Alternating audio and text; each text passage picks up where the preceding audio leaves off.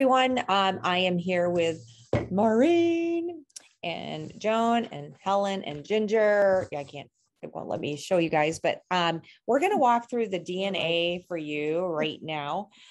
So maybe you can just look on hers. I'm going to bring up my DNA here somewhere. I don't know how much you actually do know about this yet, but this is just fitness and nutrition DNA.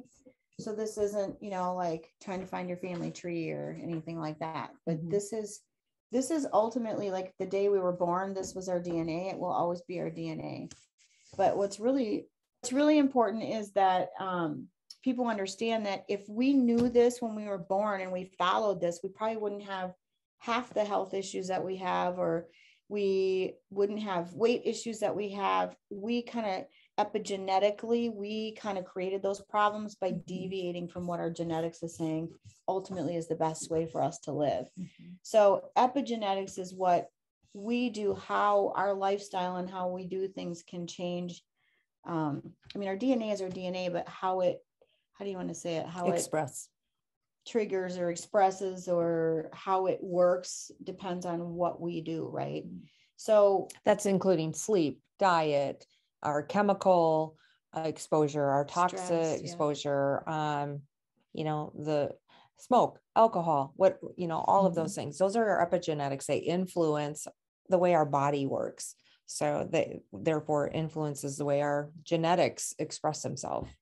So learning what it is or how it should be is half the battle. The other half is to get kind of back to where you were before so that you can start, fresh. But if you don't know what you're trying to shoot for, you can't get there, right? And that's like where our cell detox comes in handy, because we work people through all of the different components of bringing you back closer to a balanced state of well-being, so that your genetics have a better chance to either express themselves or knowing how to suppress maybe a bad genetic coding, So before we actually dive in and kind of walk through it, I just want to say that, so some people can just buy a DNA kit and a couple of products and like get some of these vitamins that they're maybe deficient in, and they'll do really well. Maybe they're not really toxic and they're just going to do really well. And we have a ton of people that do that. They just buy the DNA, they start taking some vitamins, they follow kind of a nice protocol, eating protocol. Other people that let themselves get to the point where I was, whether it's from a health condition or stress in your life or whatever, I was following it as much as I could, but I had gotten to a point where I was pretty toxic inside. So I needed to kind of, I needed more than that. But either way, this DNA gives people that information. I think the first thing with the DNA is when somebody gets their DNA, you have to make sure that they register their kit. That's really key. And in that inside flap that's in the DNA, I would write they're going to create a login and username and password information. Make sure they write it on that and keep it somewhere. I would even have them take a photo of it. So if they misplace that, because it is HIPAA compliant. So you can get the information, but it just takes time. So just make sure in that inner flap that where it has the barcode and the kit number registration, right there, email, username, and password for the IDLife. I think it's idlife.molecularlabs.com is where they'll go to register that. So really, and make sure they fill out the little cardboard kind of information card that goes within the kit, and make sure they sign it. I've had people not sign it. If they don't sign it, they are not authorizing the kit to actually be done. So fill it out to the best of your availability. A lot of people, they don't see Caucasian on there. They are European descent, most likely, if they are not Hispanic or African-American. It's pretty obvious. With everything else, it's the Caucasian where a lot of people are concerned. So they would be European descent. Okay, so I am going to show you mine. Everyone here at the table has, you guys are looking at my DNA, the first one there, and then Joan and Maureen have theirs. or somebody else's, yours, right? So I'm just going to walk through each different thing as it would be depending on how they are expressing their genes, how their genes are. And we're going to talk about what it means. So we're going to scoot down here to the page where it says muscle performance. These earlier pages, so you guys are going to flip because that's just a quick breakdown.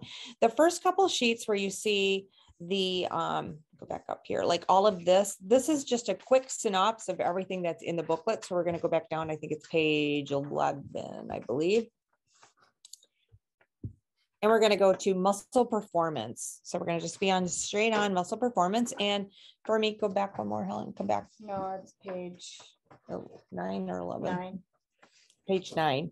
So muscle performance is where your genes express themselves as far as, I'll say, muscles, the way that your muscles twitch.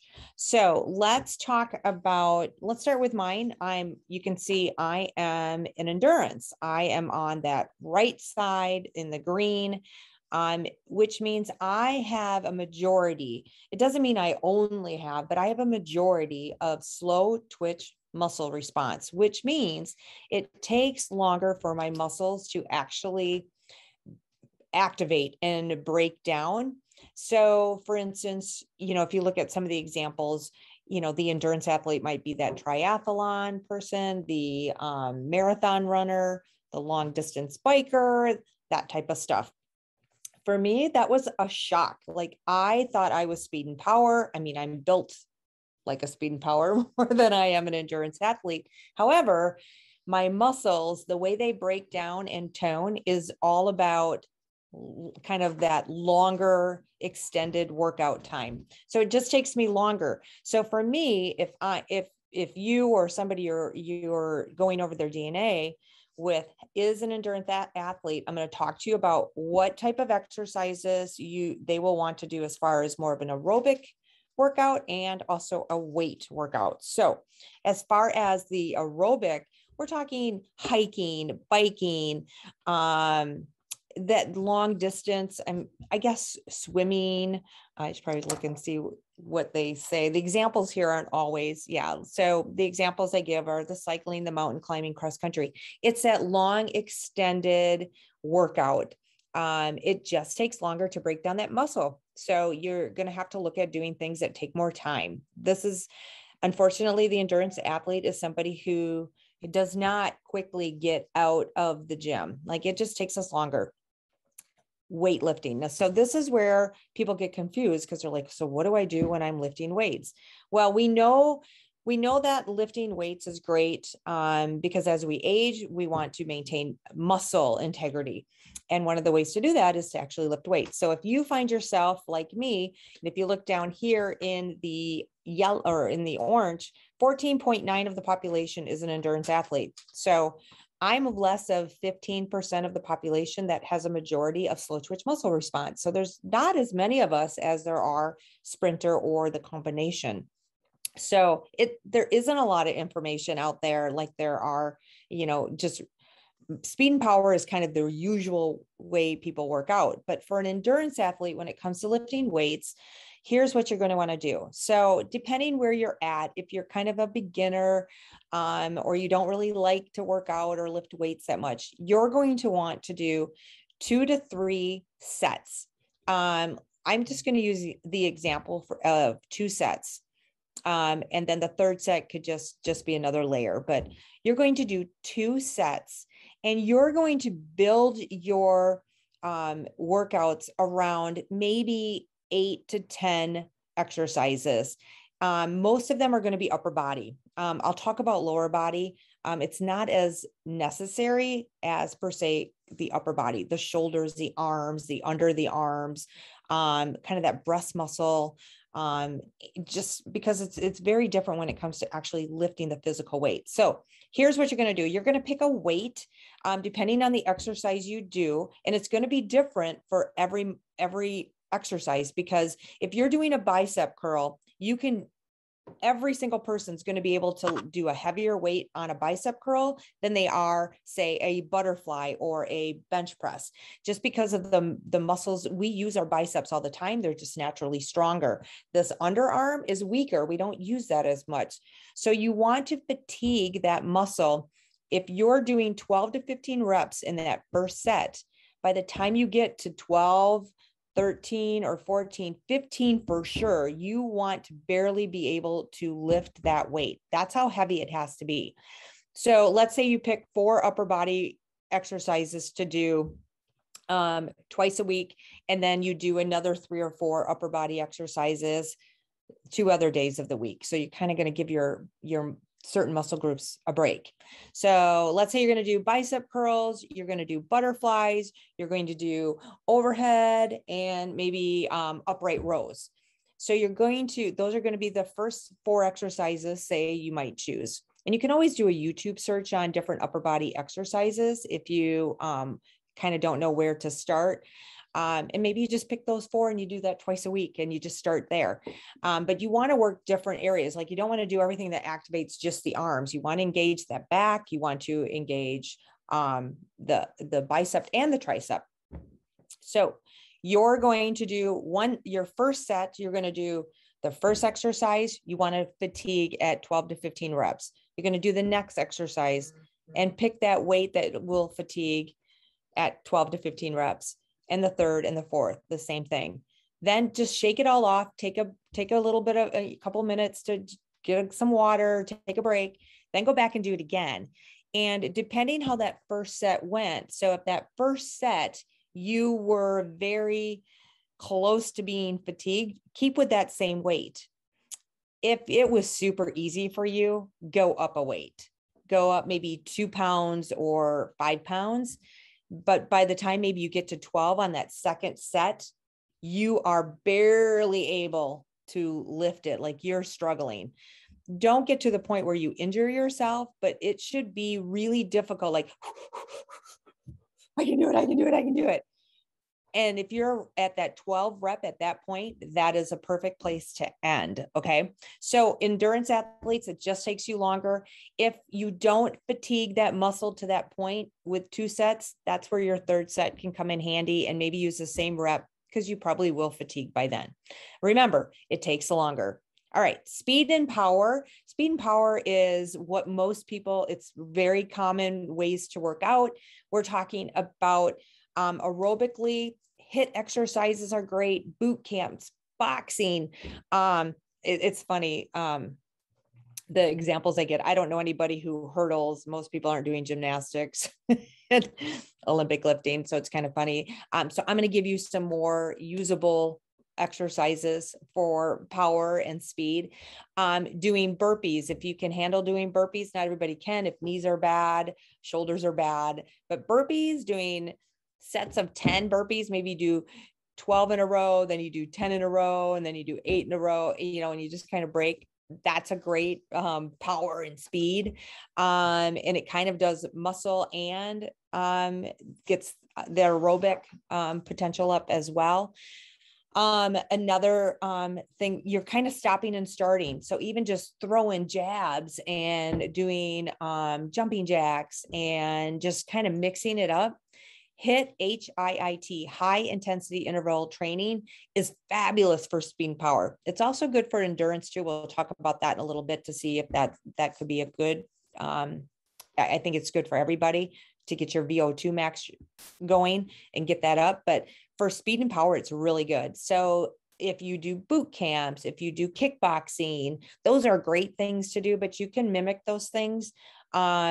Really just doing a YouTube search for HIIT exercises and doing those a couple times a week would be really beneficial to get the aerobic part. So for lifting on speed and power, what you're going to do is you want to fatigue that muscle, where at the endurance side, you want it to go 12 to 15 reps. It's the opposite on speed and power. You want to fatigue that muscle in about 5 to 6 reps. So what you're going to do, where endurance, you're lifting heavier and slower, lighter. Endurance, you're lifting a little lighter, which I probably didn't say, but you're lifting heavy enough to fatigue that muscle at 12 to 15 reps. At speed and power, you want to fatigue that muscle at 5 to 6 reps. So you're lifting really heavy because you're only doing 5 or 6 of those reps. So you want to lift as heavy as you can to fatigue that muscle in 5 to 6 reps, but you can lift a little faster. So in endurance, you might be counting to 4 on the way up, 4 on the way down. Speed and power, it might be 1, 2, 1, 2, but it's super heavy. So you can do the same thing you would do in endurance, pick maybe 4 exercises for upper body and do those all 4 the way that we discussed, and then take a break and then repeat the second set. And again, you should fatigue that muscle at 5 to 6, like really at 5, you should barely be able to lift that weight for 1 more set. And the 6th one, maybe you even get it halfway there and you're like, oh, my muscles are jelly. That's how you should feel. All right. So if you're a combination, which again, this is 45, this is the most popular, is most people have a combination where speed and power, if I didn't mention, that's your fast twitch. Your majority of your muscle fibers really fatigue fast. So we need to hit it fast and furious. That's the speed and power component, where endurance, it's just slow to break down that muscle fiber.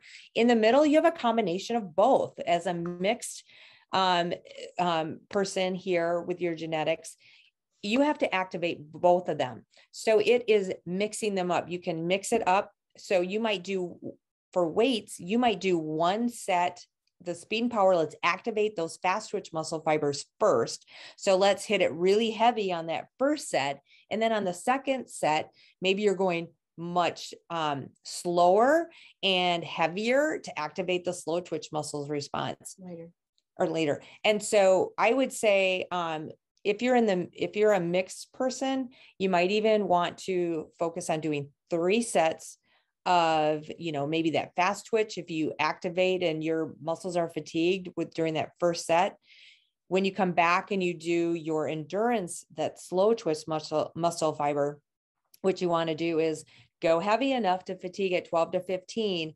And then your second set, you're still doing more fatiguing at 12 to 15. So that third set, just to really break down that slow twitch, because it's how when your muscle fibers break down, that's when you heal and begin and rejuvenate and rebuild muscle. So we have to activate both of those fiber groups when you're a mixed. So I hope that makes sense. If not, reach out to me and we will answer the questions. Well, another part of that too is a lot of people like go to the gym and they spend, an hour on the treadmill, and that's not what's good for them. So unless you're an endurance athlete.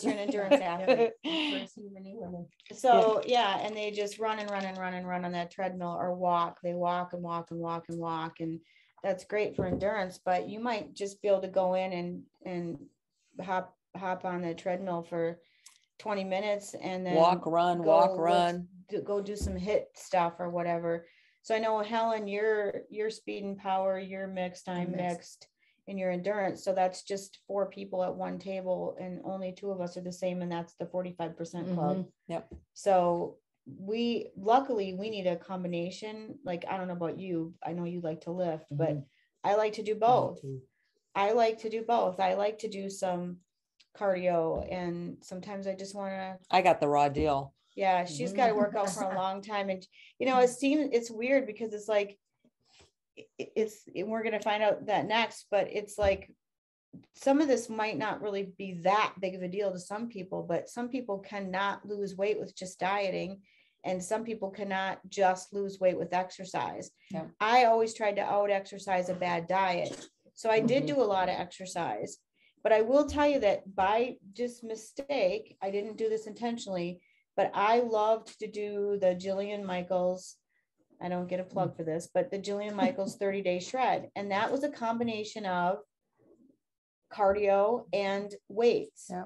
And it was, get in, get it done, 20 minutes. That was when I was in the best shape of my life. I didn't know why nothing else ever worked, but I'd either focus on weightlifting or I would just spend hours on the treadmill. I need both. I'm right in the middle. So when I was doing those like HIIT exercises as a mixed power and speed and power and endurance, that was the best shape of my life. And what really sucks is she has always been on a really good diet, hates exercising, and she got stuck with endurance, which means she's got to work out longer and harder. In our next slide, you'll see even more. So for me, and I hate, like, I'm not a great dieting person. So then I find out that I need exercise, or I need diet to lose weight. So it is a kind of important. So, you know, like Maureen said, I was doing all speed and power, and I was actually I was just a bigger version of me. It wasn't doing anything for me. It was actually doing the opposite of what I wanted. I was actually putting on weight, getting bulkier. I was strong, but it wasn't giving me the look that I wanted, for sure. All right. So the next one, fat loss with exercise.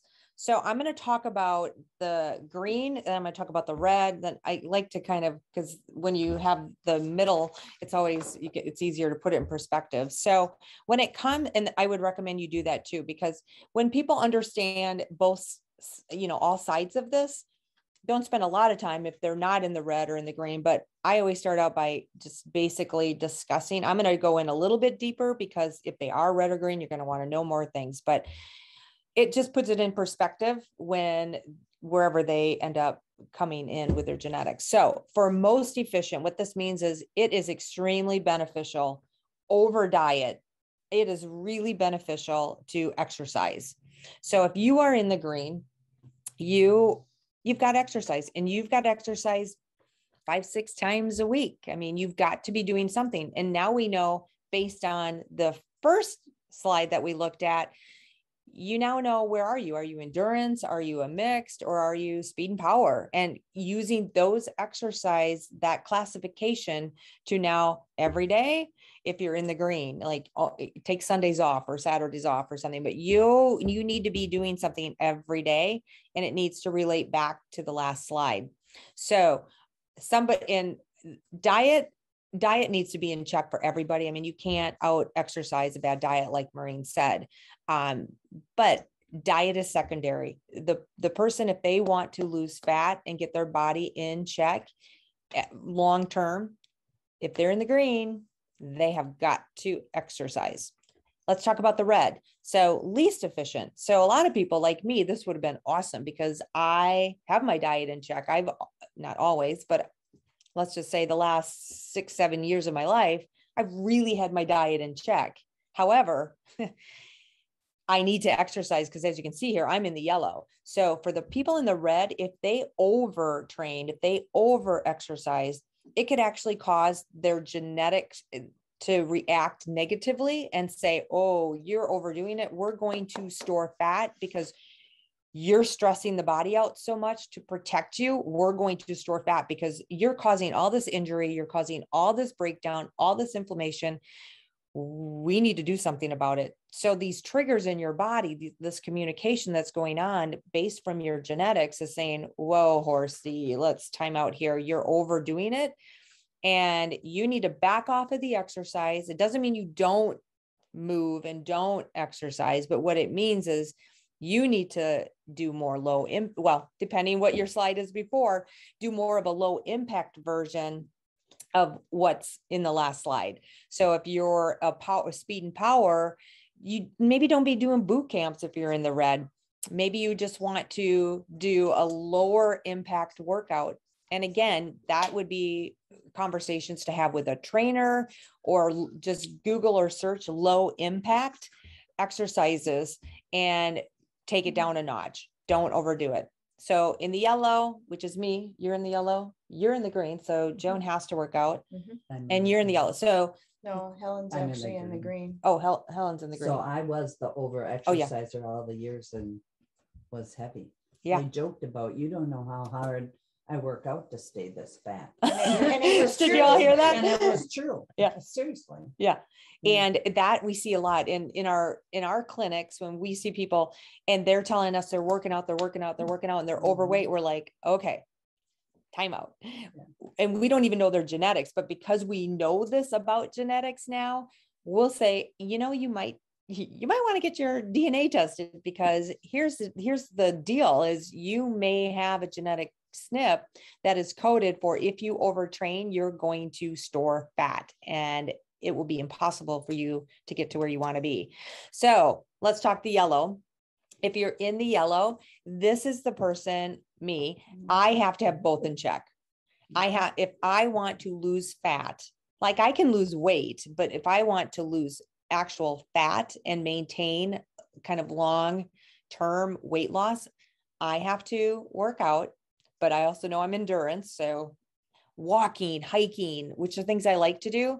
My problem is the weight. So I need to get in and I need to be doing more weights for my upper body, which I kind of gotten away from, but I was doing, and I was having very good success.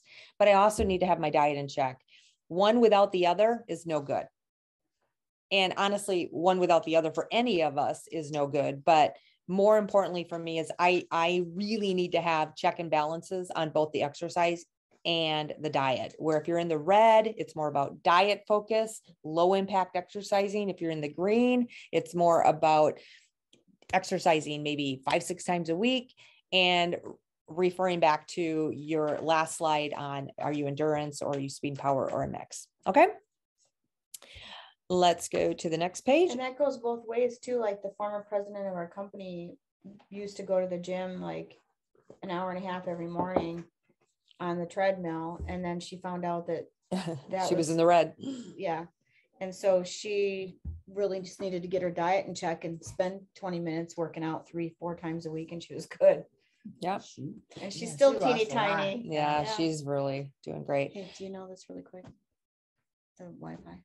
Oh, it's on a sheet up there somewhere. Go ahead. So it's their phone number. Oh. So aerobic potential. So the couple things here. One, this gives us a little bit of an insight to potential for cardiovascular disease and diabetes. So if you're in the orange or the yellow, that makes you more susceptible to those things. If you're in the greens, that makes you less susceptible. However, it's kind of like if you don't use it, you can lose it. But if you're in the greens, it's like that muscle memory philosophy that it doesn't take you long to pick back up. Maybe if you hadn't done like HIIT exercises or worked out for a while, as long as you stay consistent, you can continually to grow and increase that VO2 max, which is basically, that's your aerobic capacity. So I always think of like the person running on the treadmill, they're all hooked up and stuff. In people who have the low to the medium, they're sucking wind, they're exhausted sooner than later. They don't have that kind of like that long wingspan that we sometimes think about. And then there's others like me. It's like, sometimes I'm just shocked. Like I got little legs and I can outwalk and I'm like kicking butt when I'm like going up a hill and everybody else is like, oh. And I mean, I'm not even a big workout, but I'm also an endurance athlete. So that's good. But I also have a higher aerobic potential. So I can withstand that a little bit longer. So if you're in the orange or the yellow, it means you really want to work this aspect of your genetic coding more so than anybody, because for health purposes, this is really important. So if you're in the orange or the yellow, HIIT exercises, the high intensity interval training, which we talked about in that first slide. HIIT exercises are great for everybody, but depending on especially how you come into this page with the aerobic potential, really gives you an idea of where you need to start. So I will tell you, just because I come into the green, if I don't activate it and use it, even though I have a really good genetic SNP, if my epigenetics, so this is where like Maureen was talking about, we have genetics are what you're born with. They don't change. What changes is how they express themselves. So based on your stress levels, your diet, your exercise, your toxic and chemical exposures, your sleep, do you smoke or do you drink too much? All of that stuff, all of that impacts the way your genetics are going to express themselves. So for example, for aerobic potential here, yes, I'm green. I'm in the higher version of that. If I am really consistent, even just twice a week of doing HIIT exercises, I can easily do HIIT exercises without, like, I'm I'm sweating and I'm fatigued and I'm working it, but I can make it through a whole workout. However, when I don't do it, like I haven't done much in like the last month. It's dark at 7 a.m.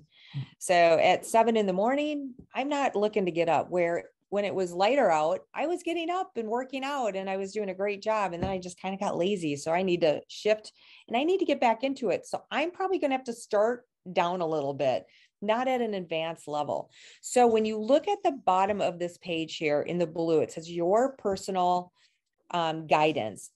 Each, depending on where you actually are in the orange, yellow, or greens, your guidance program is going to be a little bit different. So this is mine, but there's advanced, intermediate, and beginner. So for some of you, it might just be one exercise or one, you don't have the 3 levels. You might just have, this is what you do. And then there's some things that you can do to add on to that.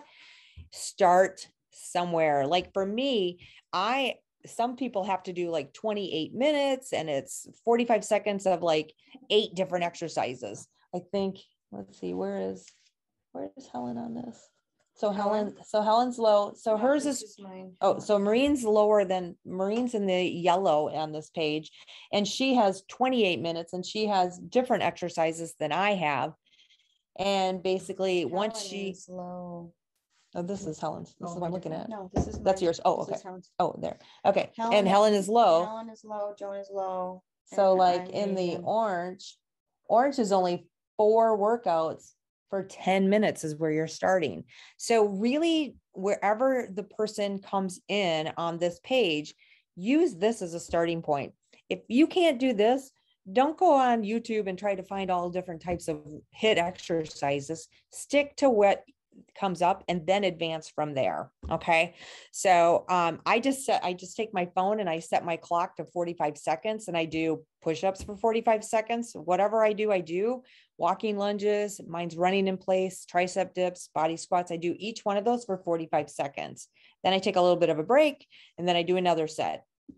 And so when I first did this, I just said, well, these are easy. I barely made it through the second set. I was like, oh my God, I'm so out of shape. So start somewhere. If you haven't worked out a lot, start with intermediate or the beginner, or just start. But this is a great way to build that VO2 max. For health-wise with lung capacity right now, we're all so concerned about that aspect of our health because of everything that's been going on in the last, year and a half. So it's a great way to keep the lungs strong and oxygen flowing through the body. Well, and I can tell you personally, Angie lives like, what is it called? On the hill? Gibraltar Rock. Yeah. Yeah. And so like I was working out all the time and she hated to work out and I'd go to her house and she'd say, let's go walk up the hill. And she'd just be bloop, bloop, bloop, right up the hill. And I'd be like, yeah. And I'm like, what the heck? Like how, like I work out all the time. How is she doing this? But she's higher than I am. So she's got a higher. Yeah. But you can build it. max. You can absolutely build it. And if you're in the yellow or the orange, you absolutely want to, especially in lieu of our current, situation going on with healthcare and respiratory stuff. Okay, let's keep going here. Injury, I'm not going to spend a lot of time on all this stuff. This is pretty common sense, but if you're obviously green, you have lower risk to sprain or twist or tear the Achilles tendon. Let's just say the Achilles is the largest tendon. So if you have a tendency to have an increased risk to tweak that, sprain that, tear that, you're going to have more risk for the smaller tendons and muscle fibers and stuff like that too. So just, if you're in the red, you don't want to be doing box jumps. You might want to watch jump roping, that kind of stuff where you could easily, I always kind of think like clumsier for some reason. I'm not clumsy. I'm in the high risk. Arch support too for shoes. Yeah, you It might. really And comes to a lot. I've had plantar fasciitis before, and it is no fun. yeah, Okay, well, yeah. we're not even gonna talk about Yeah. this one, because I'm in the Okay. high risk and I wear 6-inch heels and I've Yeah. never injured Naughty. any. Naughty. But it's just kind of a, My it's just time's kind of coming, a yeah. notice, you know, it's like, you know, you just want to be careful, especially if you're beginning to work out, you want to just take it easy so you don't hurt yourself. And that's true. So recovery. Absolutely. So I'm going to tell you, I'm speaking from experience today because I am so sore. So I have delayed onset muscle soreness. So my daughter's dog wiped me out 2 days ago, and I thought, I can't believe I'm not sore on Thursday and Friday. Today, my back, my shoulder, everything is killing me. Like he knocked me downstairs. That's this beautiful dog just about killed me. And I'm so sore, but it's so weird that I didn't feel anything for 2 days, but that is typical for someone with this genetic coding. And I'm the person in the red who I'll work out. Even if I'm gardening, using muscles that I don't typically use, I won't feel it that day. I won't feel it the next day, but I can't get off or on the toilet without like help. It's bad. Because I'm so sore. So one thing that I do, and it sounds funny when I say that, but anyway, little haha.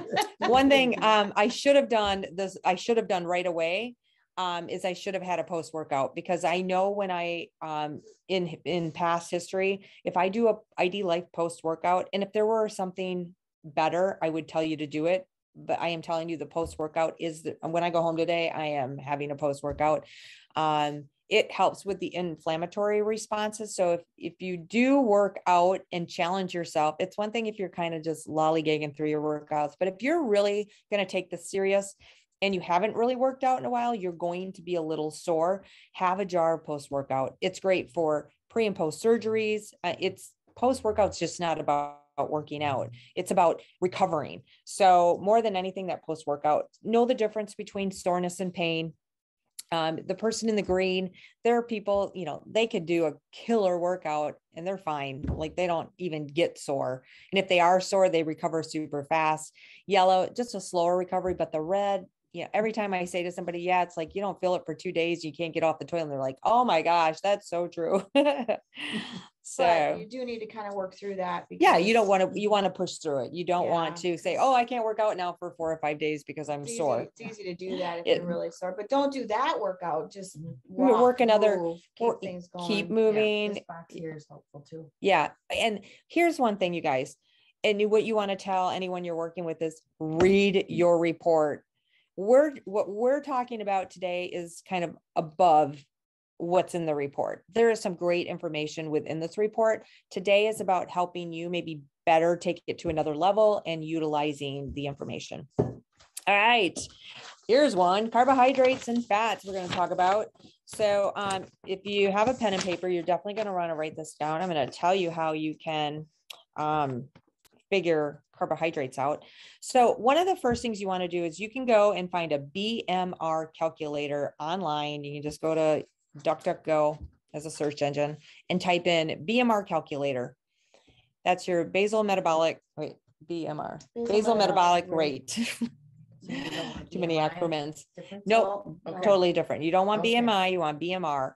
And this is a calculator. It's going to ask you I believe your age, your weight, your height. I think that's it. And you're going to enter that, and then you'll hit calculate, and it'll give you calories per day, kind of your at rest, what your body is capable of burning without necessarily storing more weight and fat. So what I like to do is whatever that number is, I always like to take it down about 300 calories, unless you're trying to build muscle. You can increase it a little bit. But most of us are always trying to stay in check, maybe lose a few pounds. If you're really comfortable with your weight and you don't have any weight to lose, whatever that number is, that's kind of should be your calories per day that you're shooting for. Not much more, not much less. But if you are wanting to lose weight, our rule of thumb is take 200 to 300 calories off of that number. So if it's 1,400, you're going to take it down to 1,100. And it depends on, like, I'm only 4'11", so my resting BMR for me to just maintain my weight I can't have more than like 1,180 calories. Yeah. Most people go, well, just eat 1,200 calories or less and you'll lose weight. I need less than 1,200 to maintain my weight. So it sucks to be short. You barely get to eat, but as long as you're exercising, no. But BMR is really important because like I can't drop that down 200 or 300 because that's not healthy. So for her, it'd be like 1,000 would be Yeah. good for her, which is not too far off of what we typically you do. And Right. I'm at like 1,200. So that a good rule of thumb here is, so I'm going to talk about green, yellow, and red as far as how to do this. So what you're going to do is you're going to find out your BMR, and then you're going to take, if you want to lose weight, whatever number you're going to go with, that's your number. So for instance, let's just, I should probably have my phone so I can speak. It does ask you activity level. Oh, activity level, always Yeah. put reduced. Yeah, just put that you're, So, like, the unless lowest? you're like Yeah. Or no? doing marathons or Yeah. something, I Okay. would put, yeah. So let's just say 1,200 calories is, let's say it came up as 1,500 calories was your BMR, but you want to lose weight. Because most people, the one reason why they're doing the DNA is they want to know how they can better exercise and diet and all that good stuff. So let's say your BMR came in at 1,500. You're going to take 300 off of that, and you're going to go with 1,200 calories a day. So for someone in the green, for carbohydrates, if you're in the green, you can take that 1,200 and you're going to times it by 0.50, and that's going to give you 600. That's 600 calories if you're in the green towards your total food for the day. So we're talking calories, okay? So it's 50% of your total intake of 1,200 calories can be 600 calories from carbohydrates. Make sense? Mhm. Okay. If you're in the yellow, it's going to be 45%. So let's take that same 1,200 calories times 0.45. That's 540 calories of carbohydrates. We're going to talk about carbohydrates in a second here, like what that looks like too. But calorie wise, 540. If you're in the high sensitivity, if you're in the red, we're going to take that same 1,200 calories and we're going to times it by 0.40. So 40% of your calories can come from carbohydrates.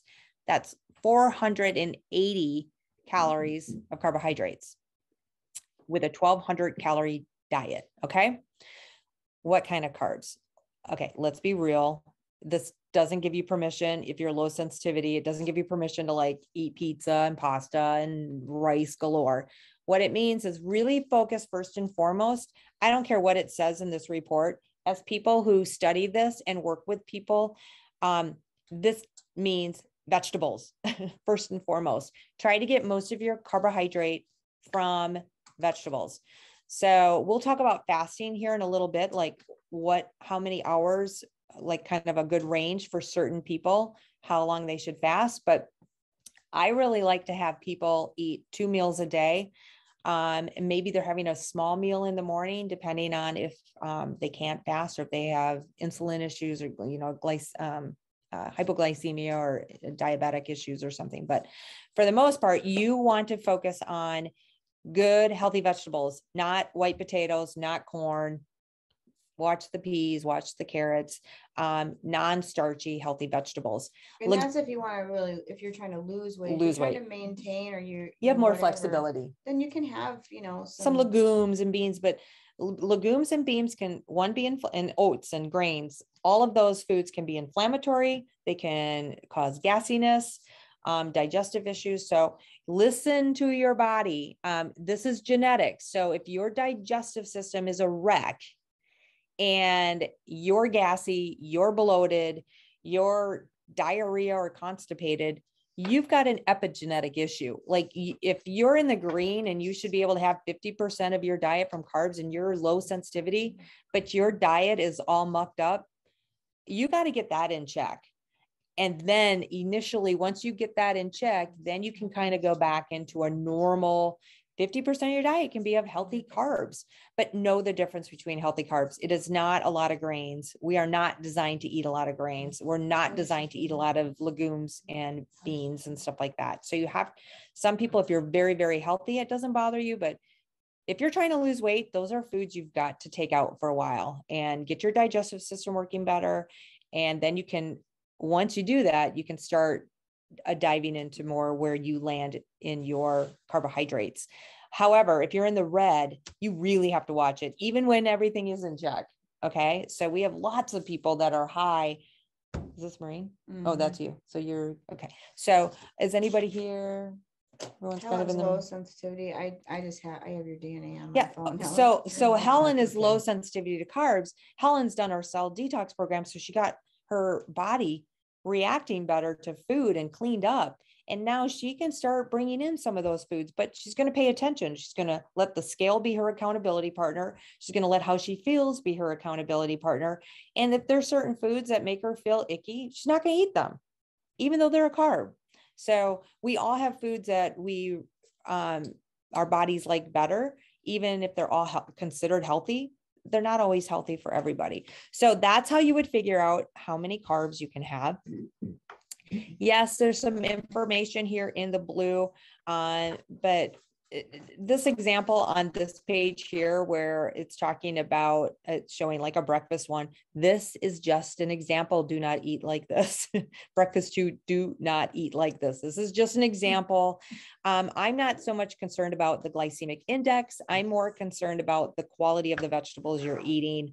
I don't want anybody eating wheat toast for breakfast. Well, and you have to remember that some people are bodybuilders and there's a variety of people that get these. Some people are gym owners and they do eat more stuff like that, and they're working out a lot. So their bodies can at least break it down. But for most people, it's using some common sense and focusing on the healthier foods in the category, such as carbs. Okay. Fats. So for me, I'm medium sensitivity to carbs, but I'm low sensitivity to fats. So if I were to choose to do keto, I'd want to choose a healthier version of keto, not eating, lunch meat and cheese. Like that's not healthy, but incorporating healthy vegetables. And I mean, I did keto and I had good success on it, but then it came to a point where it did not work for me. And so be very careful if you're doing a keto diet, especially if you have high sensitivity or medium sensitivities to fats. You do not want to do a keto. Paleo is pretty good for everybody. Mediterranean, but if you're high sensitivity to fats, you got to really watch doing a Mediterranean because it's focusing on, a lot of healthy fats too. So you just got to use common sense here. I don't really like to say too much about certain diets because it really has to be tweaked. So for somebody who is low sensitivity to fat like me, I'm going to walk through that 1,200 calorie diet. So we know what our carbs are. So let's find out what fats are going to be. So for fats, somebody in the low sensitivity can have up to 30% of their fats. So at 12 of their calories, or their calories can be fat. So if we take that 1,200 times 0.30, that's 360 calories of fat. Now, here's the thing with fat. Fat has over double the amount of calories per gram as protein and carbs.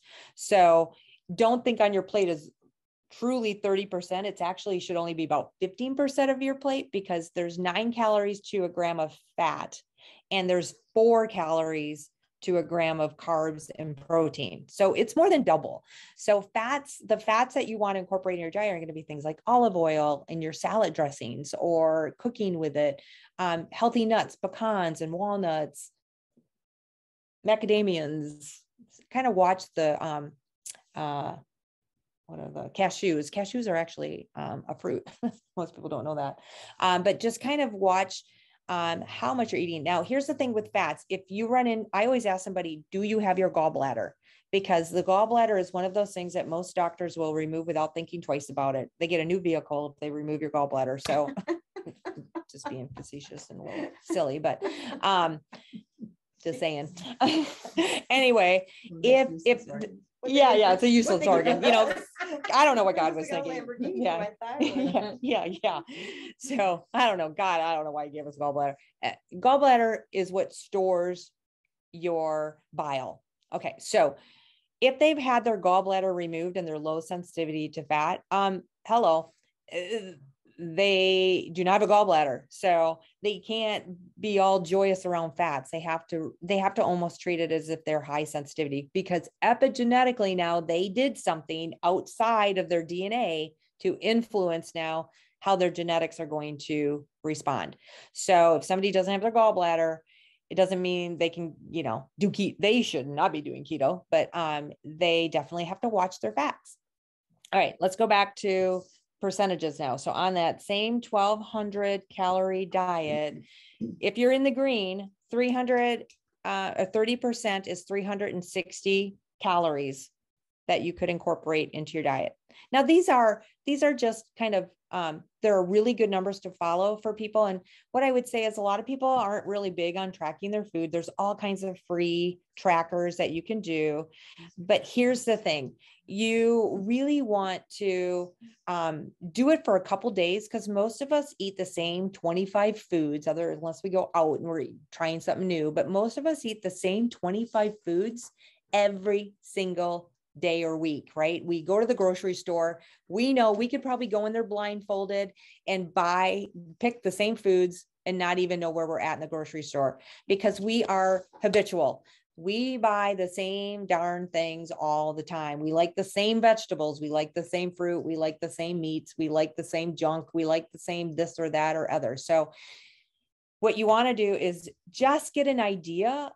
But if you're really trying to lose weight, I would say you want to count this on a daily basis. And if you're maintaining, maybe you're just every once in a while kind of checking in, making sure that you're staying kind of within these numbers. All right. So with, I don't need to do the math for all of them, just tell them the percentages. Yeah. So, for fats, if you're in the yellow, it's going to be 25%. So you're going to take that, say 1,200 times it by 0.25. And then in the red, it's only 20%. So you're going to times that number by 0.20 to get your calories per day. So just a really quick thing. Everybody talks about like the keto diet is like the buzzword right now. And I think the keto diet is good for a lot of people and a lot of reasons. But what's important is one, what Angie said is a healthy keto diet, not just like eating a plate full of bacon and not eating any carbs. That's not a healthy keto diet. But the second thing is anybody will lose weight, a little bit of weight for a little bit of time if you eliminate carbs. But it's not going to be healthy or sustainable if you're a person that needs more carbs. So like she and I did the keto diet.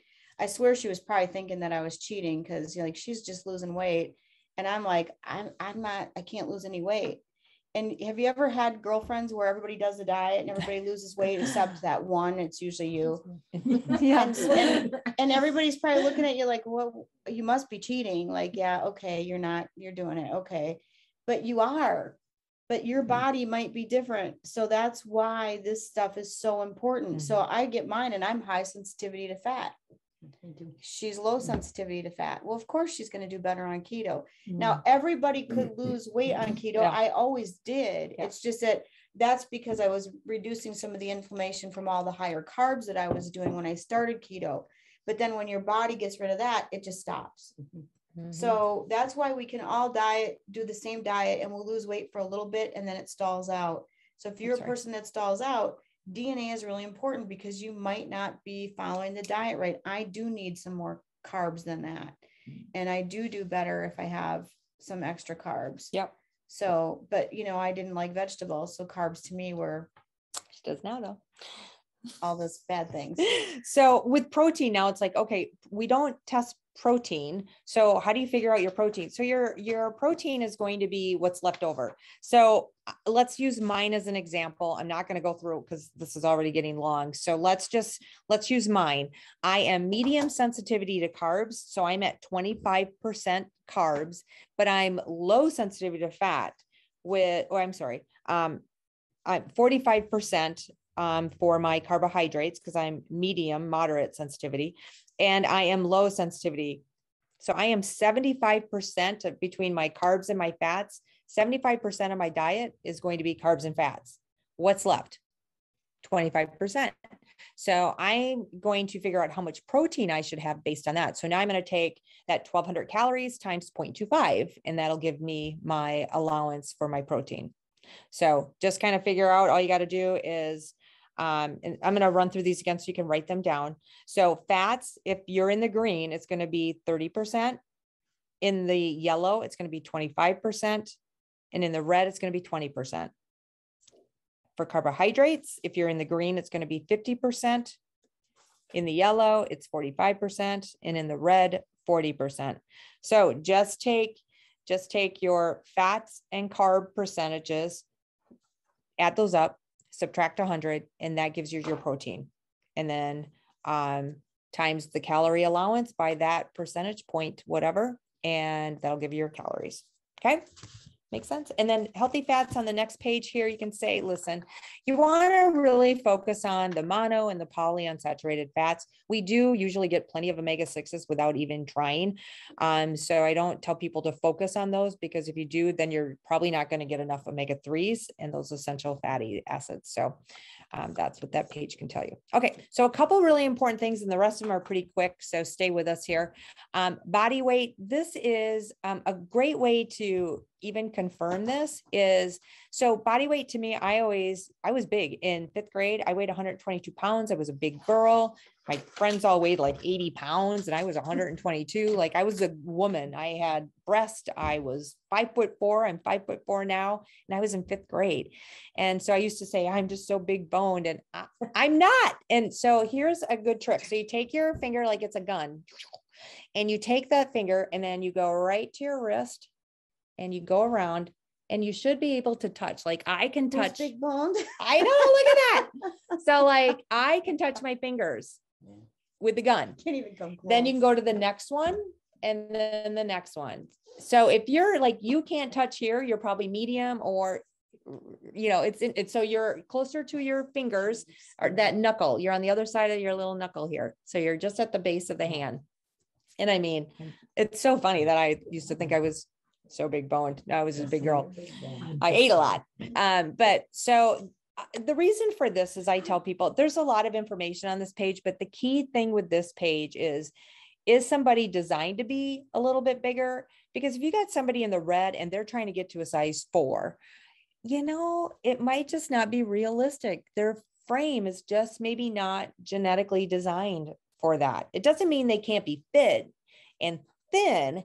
They're just not going to be super, super, super thin. You know, it's kind of like wanting to be 3 inches taller. Ain't going to happen. Like, you know, you can only wear heels so high. Anyway, my point is, the big thing for this is just to kind of have a better idea that, because I have people that are very overweight that are in the green, and I'm like, you're not designed to be overweight. So let's figure out what's going on. Are you an emotional eater? What's going on in your life that, you know, are you protecting yourself? Is there something else going on? Because genetically speaking, you are not designed to be heavy. Okay. So, oh yeah.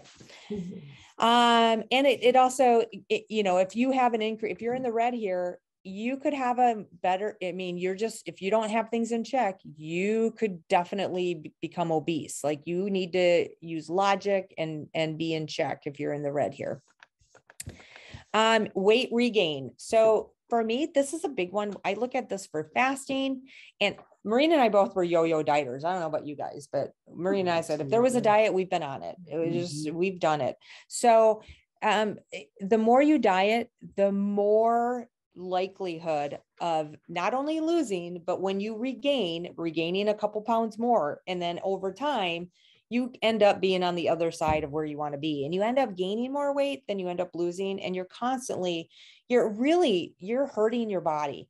I mean, I've been dieting obviously since I was in 5th grade. And I really have struggled with my weight on and off. And finally, through cell detox, our DNA, knowing how my body is meant to work, I am able to keep everything in check.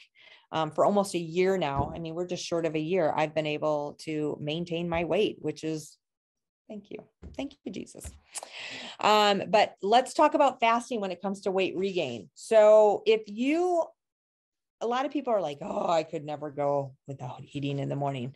Well, maybe not, but maybe you can. You just have created habits, because we have habits, right? We're very habitual people.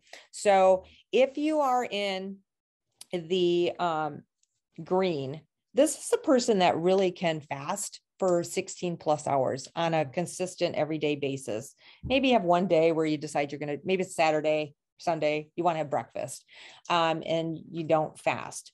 But for most people in the green, going 16 hours a day, so your feeding window, as I like to call it, your eating window is an 8-hour window. Think about it. 8 hours is kind of a lot, right? I mean, green. So 16 plus hours if you're in the green. For me, I'm in the yellow, and I will tell you, I can go 16 hours, but then if I go 16 hours or more and it's time to eat, I am overeating because I am designed to only fast around 14 to 16 hours. So I have to be careful. This is where I kind of disagree with some of the things they say. I don't think people should eat a bunch of frequently small meals. However, if you can work your way, like let's say you get your DNA done and you're in the yellow and you're like, there is no way I could go 14 hours, man, 12 hours max. Well, start there and be consistent and eventually take it a half hour. Go a week now where you're doing 12 and a half hours. And eventually you will get there on a consistent basis. Your body loves consistency. It doesn't like yo-yo dieting. It doesn't like 4 days on, 3 days off, because eventually you're going to put on the weight again. You know, how many times it's like, okay, Monday, right? Monday, Tuesday, Wednesday, Thursday, we're good. Friday night, fish fry. Saturday, there's parties. And Sundays, we're going out for breakfast and church and all birthdays or whatever. 3 days off is not going to work on a weekly basis. Like, yes, every once in a while or a vacation here and there. But if you're consistent throughout your life here on forward, your body will respond. But it's when we are consistently inconsistent, the body doesn't like it. So if you're in the yellow, 14 to 16 hours is kind of your time frame. Work up to 16, but don't, if you go over that, you're probably going to overeat in the meals that you're going to eat. If you're in the red, this is the person, they're genetically speaking, they are not meant to fast long term. It actually can send a genetic code saying starvation. So whatever went on in your history of your genetics, starvation was a big part of that. So if you see food, think of food, smell food, you know there's food around, it's that time of the day for you to eat, and you don't eat, your body, when you do eat, will store it as fat. So you want to be cautious to not exceed kind of that 12 to 14 hours. Some people can work their way to 14 hours, but really to go over that on a regular basis. Now, hey, if you want to do a 24-hour fast or a fast or something like that, that's fine. But consistently speaking, you want to shoot for like 12 to 14 hours of nothing but water, coffee. Our Slim Plus does not break a fast, but anything with protein and fat and higher carbs is going to break your fast. So what we know, because we've tested it, is our Hydrate doesn't break it. Slim Plus doesn't. Water, tea, coffee does not break it. But when you start throwing in heavy creamers and all of calories and stuff, anything over like 20 calories can start to work against you. So that goes for all of the, no matter where you are here in the weight regain. So that's kind of a big one with this one that I really overlooked. But when I really started diving into it, it's like, and doing it, I was like, oh, this makes perfect sense. Appetite. So this is another one where there are some people who just can't help it. So Thanksgiving is coming up, and I always, no matter if it's summertime, no matter what, I always use Thanksgiving as my example. So Thanksgiving meal, I'm going to talk about the person in the green. They're the person that we would say eats like a bird. They're the person who barely puts anything on their plate. They don't even finish it, and they're so full. And you're like, you're picking at their plate because you can't believe they're going to waste that food. Like they don't have much of an appetite. They have a really quick response from the time food hits their mouth and they start chewing. And then it gets into the gut to signal back to the brain that they're eating and they're close to being full. Like it's really quick. It's immediate. The person in the red, the far end of it, they're the person who they fill up their plate, they mount their plate with food. And before the bird has even finished half her plate, they're back for seconds and they're shoveling it in. and they don't even recognize how much they're eating. And then when dessert comes, they haven't even cleaned the dishes off the table, and they're like digging in the pie. Like they have no shut off valve. So they never feel full. They never feel satiated. So just if somebody says they're in the red and they're like, oh, well, I hardly eat anything. It's like, well, how was growing up? You know, were you ever told not to overeat? I mean, there's mothers out there who like literally were grooming them for, you know, trophy wives. Just saying. And they might have some. Jeez, my mother failed. Yeah, I know, right? Sorry, But Mom. there might be an emotional component that has triggered something, because maybe they have this genetic coding, obviously, and they outate their brothers, and their brothers didn't have this genetic coding, and their dad or mom were like, that is not how young ladies eat. That was me. I had 2 brothers, and it was like, you know, feast or famine. You know, you got it while the getting was good. The person in the yellow, me, I'm the person, I have a delayed response to eating and triggering being full and satiated. So what do I have to do? I have to take 20 to 30 minutes and eat. When I shovel it in, I am always still hungry. But if I take time so the person in the yellow and the person in the red, here are the habits that you want to discuss with them. And some of this is in here, but you want to put the fork down. You want to take between bites. You want to take a breath between bites. You want to take less food than you typically would want to eat. And then just take your time and chew your food. Those are 4 things that if you're in the yellow or the red, if you do those 4 things and test it, this Thanksgiving, test it yourself, but do those 4 things, you will look at your plate and it'll still be half full of food, and you'll be like, I am full. I mean, it's pretty crazy. But then again, if you're in the green and you have a huge appetite, again, what is going on emotionally? What is it about the food that you're eating? Like I just did her review yesterday. She's in the green, but it's only certain foods that she just can't stop.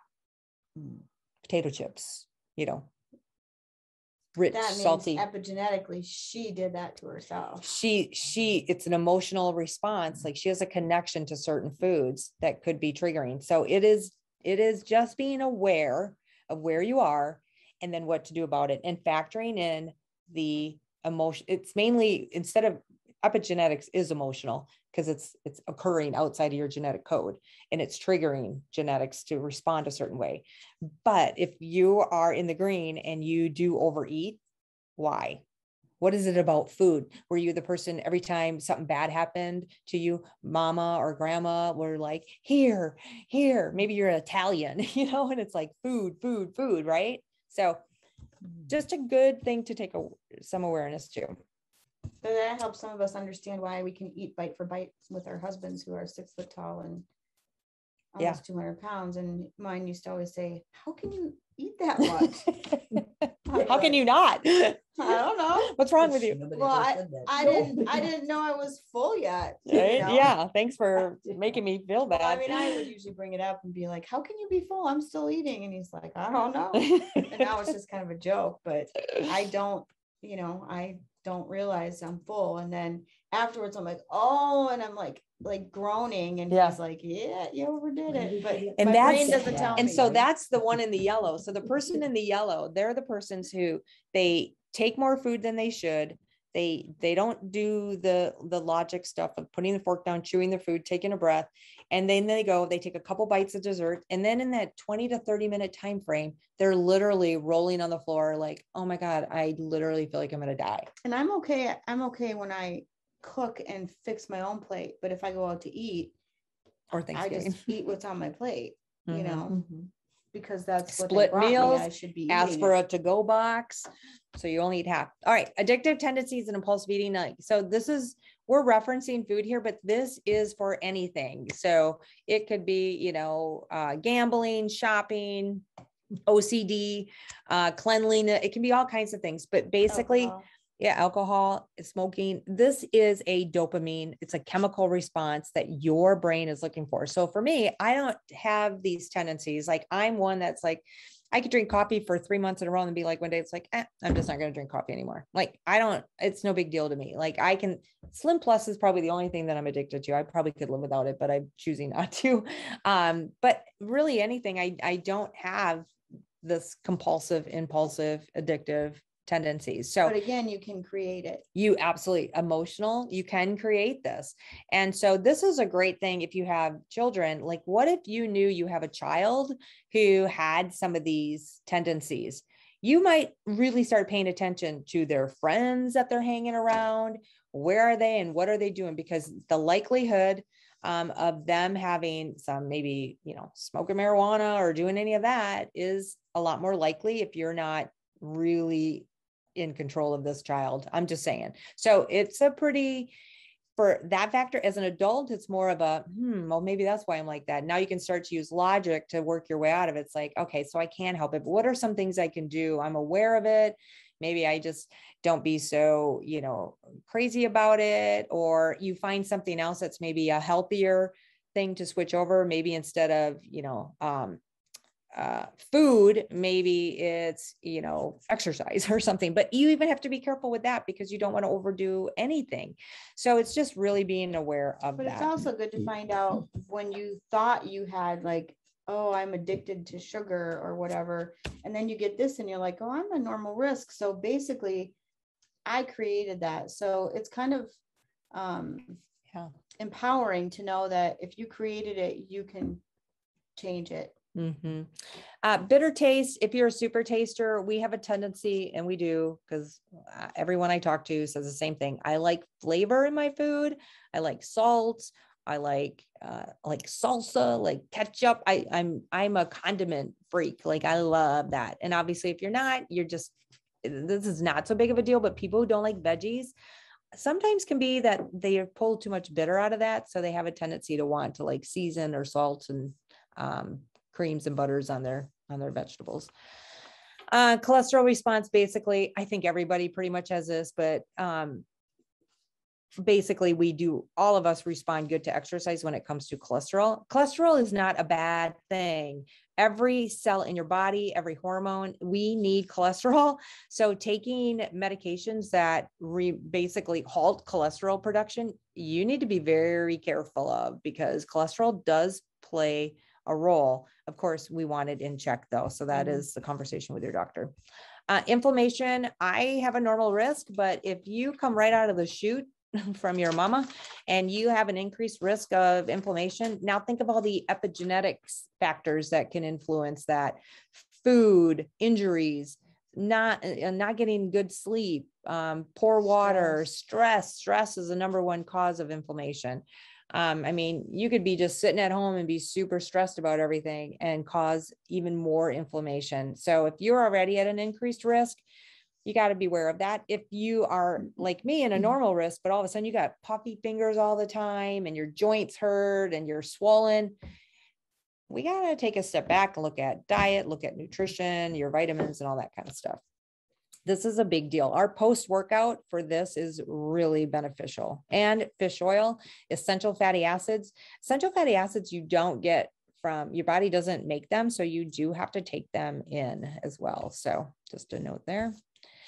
Lactose, honestly, I think everybody needs to watch what they're doing when it comes to dairy, especially the hormones and all of the chemicals that the cows and that are getting these days. One thing about like IDLife's whey protein shakes is we don't have lactose, or lactose is a sugar, and they don't have casein, and casein's the protein. And even sometimes it's not even the lactose that's the problem with digestive issues with people. It's that they can't break down that casein, that protein, and that just wrenches on their gut.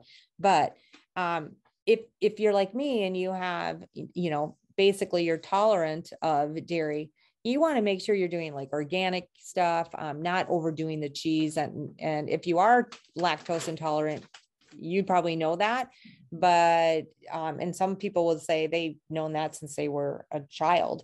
So you just want to be careful and choose high quality stuff and listen to your body. Caffeine, lucky ducky me. I am good. Like caffeine I'm the person, I could drink a cup of coffee at 10 o'clock at night. I often drink a slim later in the day, but it doesn't bother me.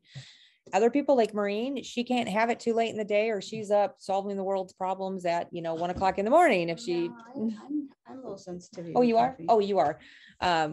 What? I just abused it. Yeah, she'll sometimes do it even later. Yeah. But, so that's why I would have those. we're just always trying to solve the world's problems. Yeah. But a lot of people they can only have like 100 milligrams, which basically would be, a Slim Plus a day, maybe with a little energy in it. So, you want to kind of stay within reason. The healthier you are, the more your body can metabolize that caffeine. But for some people, it's just really hard on them. So this is just a good note. Really eye-opening for some people because they really don't get it. Like people that can just drink caffeine are like, well, what do you mean you can't have? And people would say that to me, oh, I can't have a Slim after 4 o'clock. And I was like, what's wrong with you? I mean, 1 o'clock, and I'd be 1 o'clock. I shouldn't have one after like 6. It's like what? I do it's only 80 plus and an energy mix. I only do a third of a pack of energy. Yeah. Just because I choose. So alcohol. No, it's not their fault. So alcohol, this doesn't mean have at it, like go drink. This is that flush. It's the way your body even, alcohol is toxic to the body. I mean, it is what it is. So it's how your body processes that toxic load. So I see people, they'll take like 2 sips of red wine and they're beet red. As we get a finger point over here. So, it's just kind of a note of there's probably some other things that your body doesn't necessarily process fast either. So does that mean that they can get drunk faster? You can get drunk faster. Absolutely. Yeah. Like one and done should be the rule. Or you're getting carried to bed that night. The next section here, we're just going to quickly go through the vitamins, but what I want to say, this doesn't mean you do or don't. Like I would say, if you come up standard, it doesn't mean you don't need vitamins. Our soil that our food is growing in is unbelievably depleted. Most of our food is being transported in, and I mean, they spray formaldehyde in the back of these trucks that are bringing refrigerated stuff. So let's be real. We have a high toxic load, even in things that we consider healthy. And with vitamins, it helps our cells eliminate the toxic load better, but also be able to take in nutrients better to create a healthier life. I mean, Maureen and I look so much younger in our 50s than we did in our 40s because of the way we nourish our body with vitamins. It doesn't mean you need to have a crap ton of vitamins, but it does mean that you do need to make sure the ones that you tend to burn through faster, you definitely want to have, but you also want to have a good baseline of all of these things. Like if your vitamin D levels are normal, we know epigenetically stress will burn through vitamin D really fast. So this is how your body burns through nutrition genetically. We're not talking about stress. Stress is the number one killer. If you don't think your body needs resources when you're stressed, think again. Like your brain needs like glucose and nutrients. Super, like when you're stressed, it's robbing Peter to pay Paul all day, all night. And when it can't rob Peter to pay Paul from this tissue, that organ, this or that or the other within, you're going to get symptoms, which means you're going to be on medications. And if you're on medications, don't think because you're on a medication that whatever it is goes away. No, it's just suppressed. It's still happening. And it's growing and getting worse and worse and worse.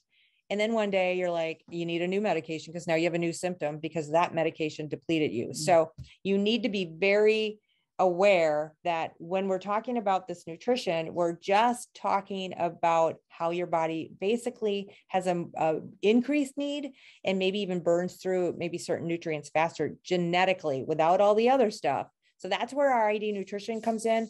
And with your kit, you get a coupon for your first box of up to $100. You get a coupon so you can really get a good grip on everything you would need to really help nourish your body at a baseline and then even to address some more important issues as well. Well, and as an add-on to that, it also goes the other way. So if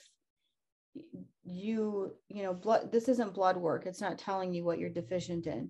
It's telling you what genetically you could be.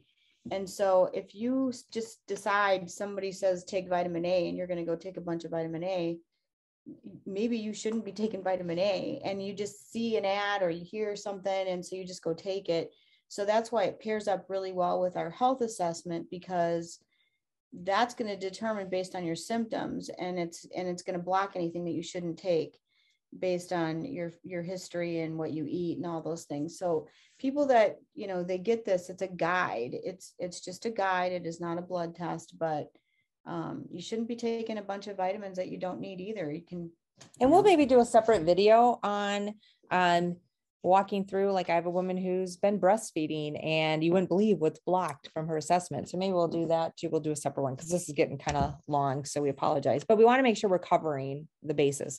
So vitamin A, for me, I'm standard, but however, if I had an increased requirement, I could also look down here and see what foods that fit into my diet that are good for me that I would maybe want to incorporate, maybe, you know, several times a week, or maybe even every day. Maybe I want to add some kale or sweet potatoes. I could do that every day, but just to make sure that I am getting even just vitamin A, just so I'm getting it. Even though I have standard requirements, it doesn't mean I don't need it. Vitamin D, I have a slightly reduced levels. And I will tell you, Maureen and I have done so many blood panels, and blood work is a moment in time. It's not like, you know, people who get blood work once a year and are basing their health off of that once a year lab.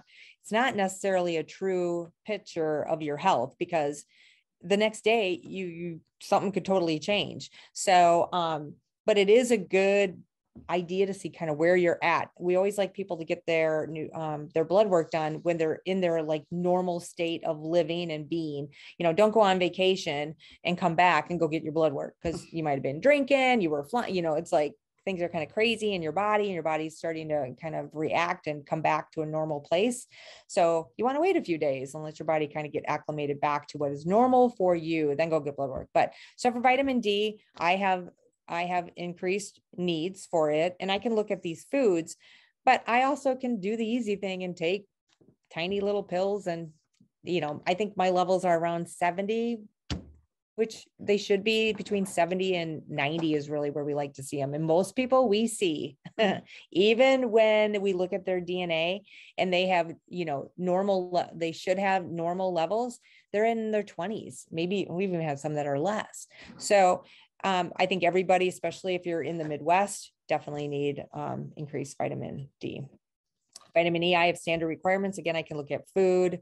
B6. So B6, I have an increased need. And so B6 has influence on B12 and even folate, and it's with our mood and melatonin. So knowing that I have an increased requirement for B6, I just add in my ID nutrition, I take the B complex because I'm getting all my Bs, they're all working together. There's a good amount of everything I need. And it's the methylated version of the folate and the methylcobalamin. So it's even more easily absorbed at a cellular level. But B6, without it, I could struggle with other things like sleep and just mood. Nobody wants to see Angie Crabby. So, and then here's some foods that you can look at as well too. Like a sailor when you're right. My daughter says, I know where Willie gets his temper from. I'm like, do you? Folate. So I have a standard requirement. Folate's a big thing. We'll be testing both sides. We have the 1298 gene and the 677 gene that we'll be testing. But for folate, if there's an issue with folate, you could also have an issue with the MTHFR mutation, which it sets you up for very possible inability to process toxins, and also just other nutrients, especially your B vitamins, infertility, miscarriages, if you're taking meds, this is a big one. So if you come in here and you have increased requirements for B9, your folate, you definitely want to be taking methylfolate, 5-methylfolate, the methylated version, so that it actually does work and get into the body. Don't just take folic acid or folate. It'd be like eating a rock and expecting your body to break it down. B12, I do have an increased requirement. I take B vitamins because of this. And it really does help me sustain my energy levels, almost to a point where it's like, I have to go to bed now. Like I've worked till 10 o'clock at night and I got up and started working at 9. So it really helps with my focus, my energy levels. And then this last page here, this basically everything that we just went through to how we got to see how my genetics actually express themselves, it's color coded. So where you see green, you can see, you can look for in like, let's just go like to here. When you go into these orange boxes, the genes they tested, you can go into, you know, a gene that was tested and then fall back into this last page here and see how it just match up the colors, and it kind of talks about what it is. But honestly, don't get hung up on this page. And I always tell people, don't get hung up on this page because it's a lot. And genetics are forever. They're changing, and we're learning more about what these genes do. So as we learn more, we'll report more, but this is just a great start for you to get started. Basically, if the 2 letters don't match up, you have some sort of a variant in that genetic SNP. Yep. And it's all discussed in this. So that's just kind of a key, but. And this glycemic load chart, this is the part I never eat. I just don't even go over anybody. I just tell people, listen, these are just foods. It talks about your glycemic index and your glycemic load. This is the most popular foods. This is the SAD diet. This is the standard American diet, which is really scary. Like you go into breakfast. This is why I tell people, listen, I use this as an example. It's like, for instance, if you go to breakfast, listen, if you're eating any of these things but eggs, you shouldn't be eating them.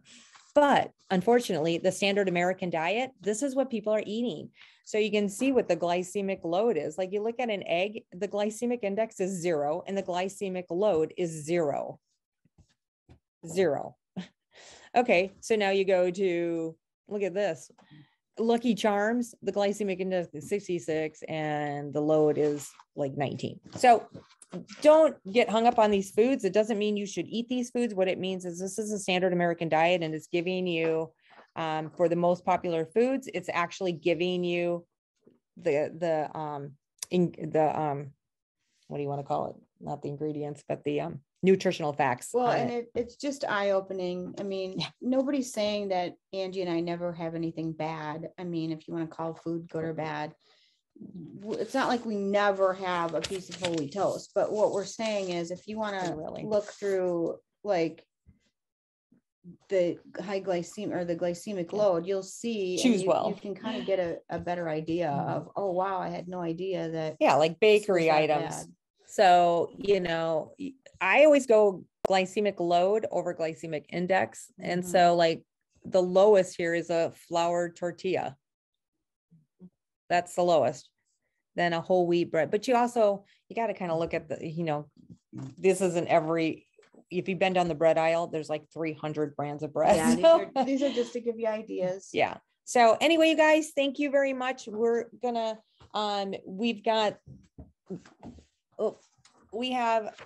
this is a diet. It's a food list here, a couple key recipes, and then an agenda on how to utilize some of our favorite IDLife products that we use in clinic. So if you're interested in that, why don't you go ahead and reach out to Maureen or I, and we'll make sure we email that to you. So, all right, I'm going to stop this recording and hopefully, and go from there. You guys have a great day.